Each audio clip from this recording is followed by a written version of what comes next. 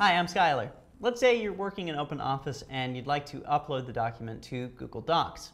Let's do it. Okay, so here I am in OpenOffice. I've created a test document. I'm just going to save it in the standard ODT format. I'll quit OpenOffice, and here I am at Google Drive. Click the Upload icon and click Files.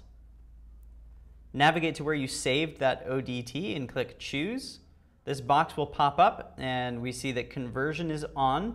So the ODT was converted to Google Docs. I'm going to close this window and click the button. Now the document I just created in OpenOffice is now editable within Google Docs as a Google Doc. That means that I get all of the formatting advantages of Google Drive.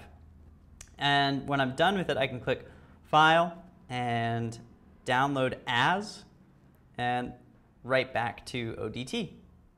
There you have it. Thanks for watching. I'm Skylar.